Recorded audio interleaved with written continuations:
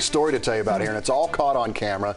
A New York family was left obviously a bit shaken after an attempted kidnapping of their 3-year-old daughter. Oh, so scary. Take a look at this. The child's grandmother was trying to cross the street with the children when police say a man seen wrapped in a blanket picked up one of the girls, there he goes, and tried to run away with her.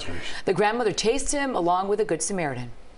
Of course, she ordered the guy to stop and to give us my little daughter. He dropped her after a couple steps. Other people who were at the station were really responding. He must have got scared or something.